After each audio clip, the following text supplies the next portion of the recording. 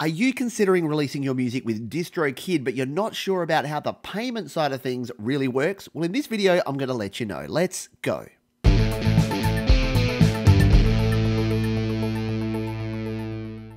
Hi, my name is Pete, and this is Studio Live Today, where I help you create, record, and release your best music. And if you are looking to release, then DistroKid is one of my personal favorite online distribution platforms. For less than $20 per year, you can release an unlimited number of songs. If you'd like to sign up, there's an affiliate link down in the description where you can get 7% off your first year. But before you go ahead and do that, I get a lot of folks asking me, how does the payment side of things work? How do I actually make money? How long does it take? And how do I withdraw that money once I've actually earned it? So in this video, I'm going to be answering all of those questions. Let's jump in now. All right, first things first, DistroKid actually have a really great help article all about getting paid. That'll be linked down in the description, so please refer to that if you've got more detailed questions. But now, let's jump into the most frequently asked questions about how to get paid for your music with DistroKid.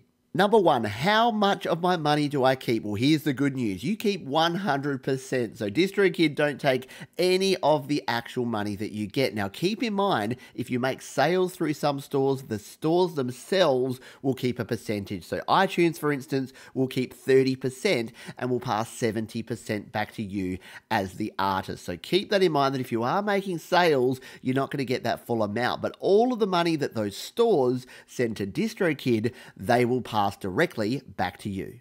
The second most frequent question I get asked is, once I've made some money from my music, how do I actually withdraw that from DistroKid? And the simple answer to this is PayPal. PayPal's available pretty much everywhere in the world, and if you've got a PayPal account, you can enter your details, and at any time, you can withdraw any money you have in your account with DistroKid. There's no minimum amount. Now, keep in mind that there is a 2% processing fee, so if you've made $100, you're going to pay $2, and the maximum amount is capped at $2 for the transaction fee if you're in the US, and at $21 if you're outside of the US. So keep that in mind. There are other methods that you can use if you're in the US and some countries, such as wire transfers, checks, and e-checks, and check the article link down below for more information on those. And the third most common question I get is, how long will it take before I get paid? Now, this one is a little bit more complicated because the different stores, so Spotify, Apple Music, Google, Amazon,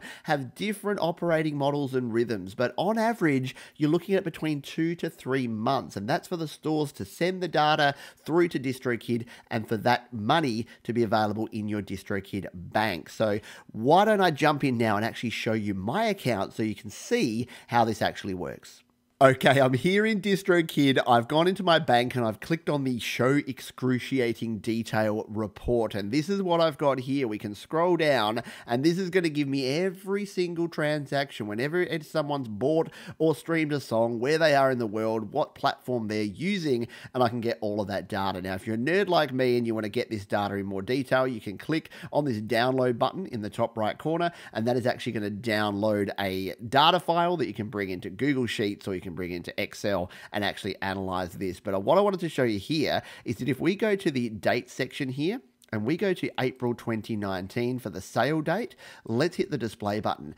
What you're going to see is it's the 25th of April right now. There's no data there. Let's do the same for March and hit display. And we'll see the same thing, no data. What about February? We'll hit display.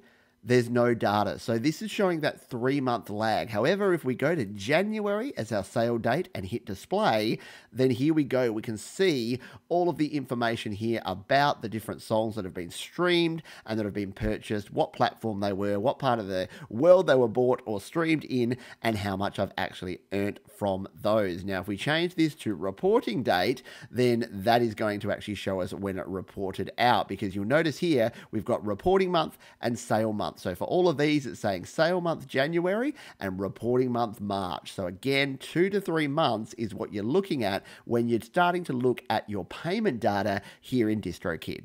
And finally, to show you just how easy it is to withdraw your cash from DistroKid, let's jump in and do a withdrawal from my account right now. So I'm here in the bank section once again. You can see that DistroKid owe me $28.43. So I did make a withdrawal about a month ago. So now you know about how much I make from my music every month here on DistroKid. So now let's show you how we can withdraw this money to my PayPal account. So we're here in the bank section. Right up the top, we've got this big withdraw earnings button, and it's as easy as clicking on this button to get started. So let's click on that one now. And there you can see I've already got my PayPal information in here, so it's going to tell me that the PayPal fee is $2 or $20 US, whichever is less, and will be deducted from the amount that I receive, and that $10,000 will be split into separate transactions. I don't have to worry about that one. So let's click here to confirm the withdrawal. And now we get this little warning saying, withdrawing your earnings, are you sure? Allow 1 to 14 days for payment to occur. And once you push this button, this transaction cannot be cancelled or changed. I'm cool with that, so let's hit OK. And that is done. It is as simple as that. And again, in 1 to 14 days, that payment will show up in PayPal. In my experience, it's usually between about 3 to 4 days before that will show up in my PayPal account. Your mileage may vary, again, somewhere between 1 and 14 days. But that's just how simple it is to make money and withdraw money here in DistroKid.